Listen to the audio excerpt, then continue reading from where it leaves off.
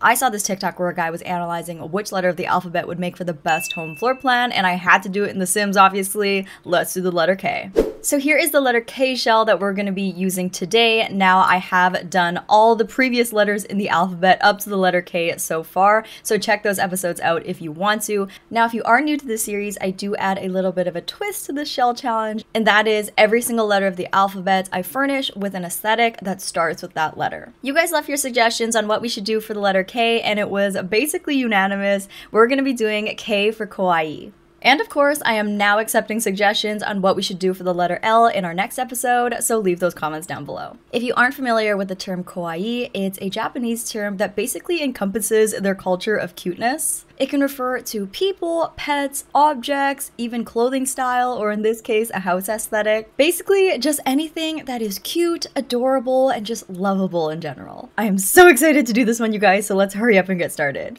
Okay, here's what I have come up with. Now, when I tell you that the diagonal walls caused me physical pain, it really did, so just bear with me here. This is the best that I could do.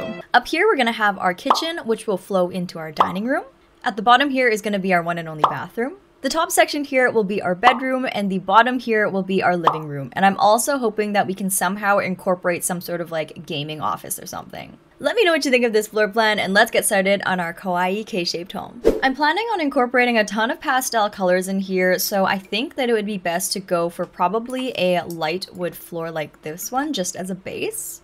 And for wallpaper, definitely something from the pastel pop kit. I want to incorporate a ton of pink color in this. Let's work on the kitchen first. So for counters, I think I'm going to go in with these base game ones. I haven't used these in literally ages, but I think there is no better time to use this pink color in these plain modern ones. For fridge, I want to use this really cute pink one from the Cottage Living pack. Now, I know the pinks are kind of clashing, but I think I might trust the process because if we clash enough pinks, it might actually work, if you know what I mean. We're gonna see. There's also this pink stovetop from Dream Home Decorator, which is perfect. And let's try out a couple of these matching base game pink cabinets. For natural light, I want to go for a more plain and modern looking window, I think. Maybe just these classic white ones from Realm of Magic. Oh yeah, that's looking so good. I think the two tones of pink is actually working really well. Now I just want to go in with some neon signs from the High School Years pack. This bright pink one that's for the boba shop I think would be really cute along this wall. And then I want to take this pink heart-shaped one just above the stove. For decoration, I found this cute little purple monkey that I'm going to size down and then hold the Control 9 key to bring it up onto the counter. Placing it right in the corner there. Oh my gosh, it's so cute and it goes with the color scheme perfectly. Oh my gosh, I also found this little toaster clock with a face on it. Basically, anything with a cute little face on it fits under the Kawaii theme and I have to include it. And since this person probably likes bubble tea, I think it'd be a good idea to include the tea maker. For overhead lighting, let's go in with these mason jar ones from Parenthood. I'm trying to remember if we have any rugs that have like a cute little face on it or anything, but I don't think so. So I might just go in with this little biscuit one from the Pastel Pop Kit because this is also just super cute in general. And we'll finish off this kitchen with one of these super cute trash cans from the Pastel Pop Kit. Oh my gosh, I have to use this one with the little kitty face. That's so adorable. And here's our pretty pink Kawaii kitchen all done. I love how cute and adorable all the decorations are, and I'm pleasantly surprised with how good the mismatched pinks look, so I'm glad we trusted the process with this one. I need to trust myself more. I guess we should move on to the dining room since it's just right here. Now, first things first, I just want to add in a little bit of natural light with these windows. And I'm not sure if any of these tables are particularly jumping out as kawaii to me. Maybe this cute modern one from High School Years might work. And for chairs, just grabbing the matching ones from High School Years as well. I mean, it definitely looks cute. There's no denying that. Maybe we can decorate it with these adorable plants from the Blooming Rooms kit. That definitely at least doubles the cuteness factor in here. I just placed this round fluffy rug from the High School Years pack underneath and then grabbed this light fixture from the Tiny Living pack. I've actually never used this colorful swatch before, but the colors in this light actually match the colors in this room perfectly, so I just could not pass that up. Now I think I want to go in with some curtains over here. For curtains, I found this one from the Seasons pack, and it came with this bright turquoise color, which is absolutely perfect for this, and I am positive I've never used this swatch in my entire life, so now it finally has a time to shine. And then I'm just going to decorate these windows with a couple more of these neon signs. And here is our simple yet kawaii dining space all done. I love how clean and just happy it looks. It also flows really nicely with the colors from the kitchen, especially with the pinks overlapping, but the introduction of the turquoise color kind of helps ground this space as its own thing, if you know what I mean. Now let's move on to the bathroom. So I did make the bathroom just one row bigger because we had the extra space. And I will admit I have been neglecting the bathroom space in basically all of my alphabet builds so far, so it wouldn't hurt to make this one just a little bit bigger. I just changed the walls to this light green tile from the Growing Together pack and a similar color tile from the High School Years pack. Now I want to go in with hopefully a shower and a tub. This shower tub combo from the Parenthood pack actually matches the dining room color scheme literally perfectly. It's kind of weird, so I think I'm going to use that one. And for sink, I think I'm going to grab the same ones from the kitchen and make a long vanity counter.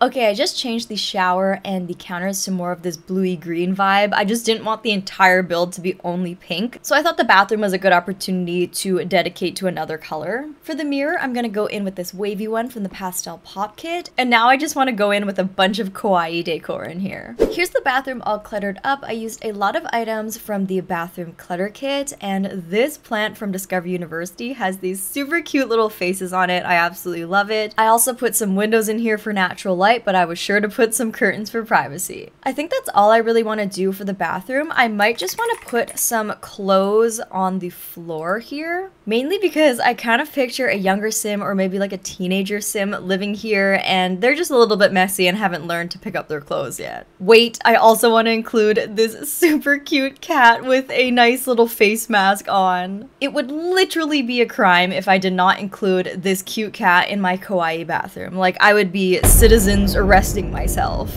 But anyways, here's our kawaii bathroom all done. I think it's super cute. It looks really youthful. I love all of the bright colors. It just looks happy and adorable, and I mean, I love a good neutral color palette, but I kind of wish more bathrooms looked like this nowadays. The left side of the K is done, which means we are halfway through, so why don't we move on to the bedroom? And I don't know about you guys, but I just realized that I do this, but every time I start furnishing a bedroom, I have to pick the bed first. It's almost like the bed sets the tone of the entire room, so for some reason I just gravitate towards picking a bed before anything else. I'm thinking of either one from the Pastel Pop Kit or something from the High School Years pack. The Pastel Pop Kit has some really cute patterns like these ones with flowers on it. Like, I absolutely love that, but High School Years does have this particular swatch with this cute little like anime girl on it, so I feel like we really can't pass this one up. It's literally perfect. Maybe we can use the rug from the Pastel Pop Kit so we can still incorporate some of those vibes in here. This pink checkered print rug from the Pastel Pop Kit is literally perfect. Like, I want this in real life. It's so cute. And I'm just going to put two of these right next to each other to make one large rug. For end table, I'm going to go with these two white poofs from the Tiny Living pack. And I kind of want to use this pink lava lamp from Strangerville. I don't know. I think it adds a really cute vibe. Now, I did mention that I wanted to incorporate a cute gaming setup into this house, so I think I'm going to grab this pro gamer desk from High School Years and just put it in the corner there. Oh my gosh, the turquoise, purple, and pink glow coming from that desk is literally perfect. I'm obsessed.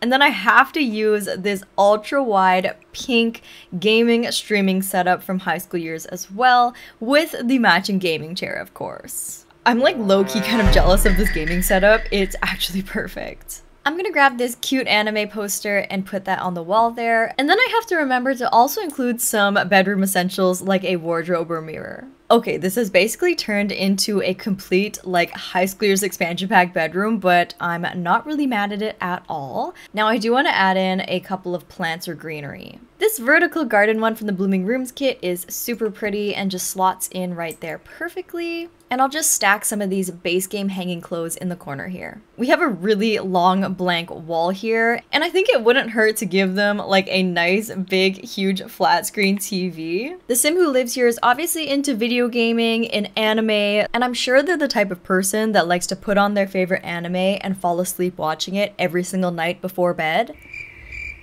And if you're wondering, yes, I'm talking about myself. I am that person that watches anime every single night without fail. And for the rest of the wall, let's just fill it with some posters, maybe some of them from High School Years, or maybe even some of these decals from the kids' room stuff as well. Here's the wall all decorated. I even included this little Sims Plum Bob poster, which I love. I also cluttered up the desk a little bit with some items from the Everyday Clutter Kit, as well as this makeup from high school years. And I also found this perfect lavender color poof from Snowy Escape. I'm gonna finish it off once more with these clothes on the ground. Again, just to signify the youthful Sim that lives in here. You know, they're too busy playing Sims. They don't have time to pick up their clothes, okay? We've all been there before, don't lie.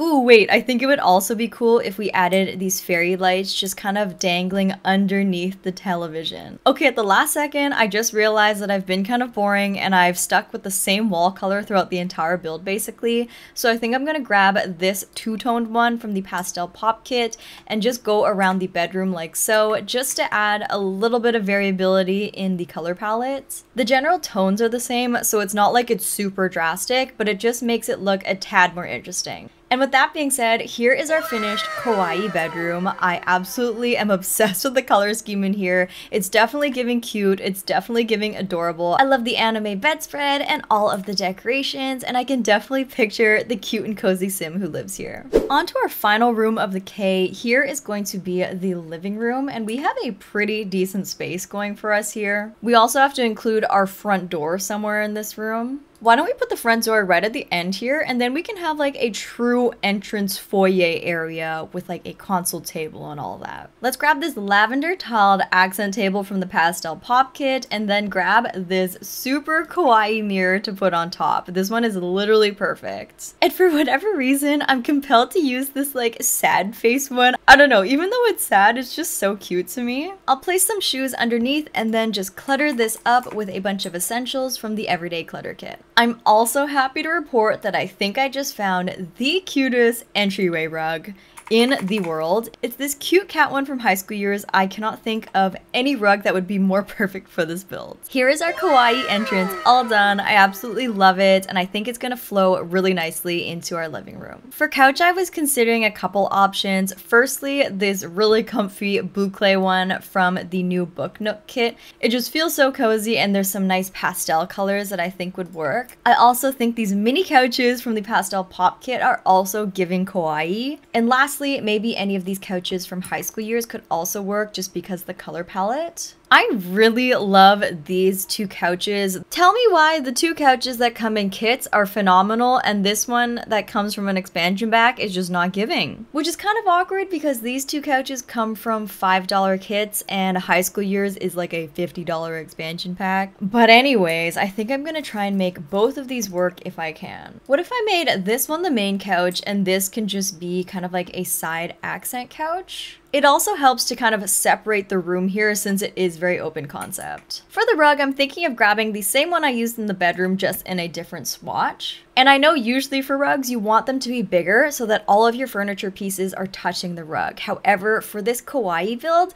I kind of want to make it feel like smaller and cuter and compact in a way. So to create that illusion, I'm going to go for this rug that's arguably too small for the space. This holographic coffee table from high school years is perfect, and it also ties in with our bedroom gaming setup. And let's give them another giant flat screen for the wall. I don't know what this sim does for a living. I guess they're a streamer, but clearly they're a very successful one because they have 2 flat screens in their home. And then I want to grab these nano leaf lights and create a designer on the TV. I really like how that looks. I also included some of these gaming consoles on the ground. Yes, I put it on the ground because we have to remember that the sim is really young and maybe they don't have like everything in their life together, okay? They don't really care if their gaming consoles are like messy and on the ground. They just haven't gotten around to buying like a media unit yet. I also want to add some of these pastel blue records over here in the corner just to make it look a little bit messy and casual. And then let's add some greenery to this space. I like this plan from movie hangout stuff because it's very like voluptuous. And then this one from Tiny Living is also a great way to add just like simple greenery. I also thought it would be nice to include just one end table here by the couch.